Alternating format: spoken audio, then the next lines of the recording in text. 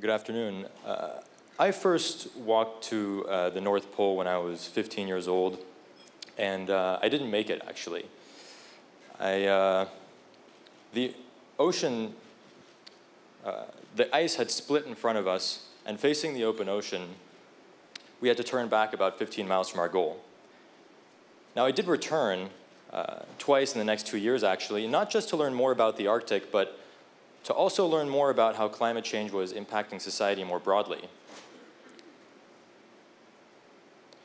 And last year, after going to Antarctica for the first time when I was 14, I returned to lead the Willis Resilience Expedition to the South Pole. We crossed Antarctica coast to coast in a custom-built scientific support vehicle, and then trekked to the South Pole, breaking the record for the fastest journey on foot in just over 18 days. Now, much more important than all of this, and along the way, I did suffer a chest infection. I lost 26 pounds.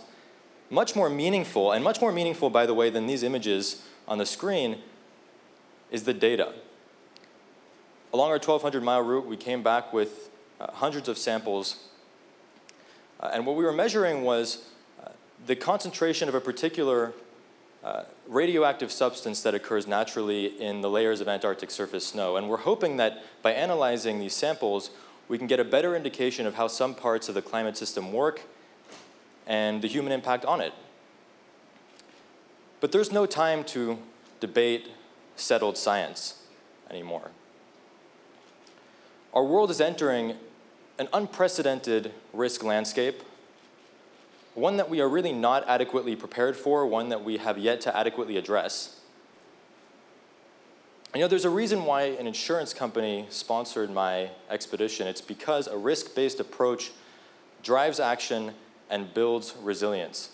But at the moment, we're still trying to fight climate change with the tools that were available before I was born. We can drastically cut greenhouse gas emissions by investing in improvements in energy efficiency in buildings and vehicles. A more capable power grid can also help us harness renewable energy while allowing us to stay flexible in times of need and in times of emergency.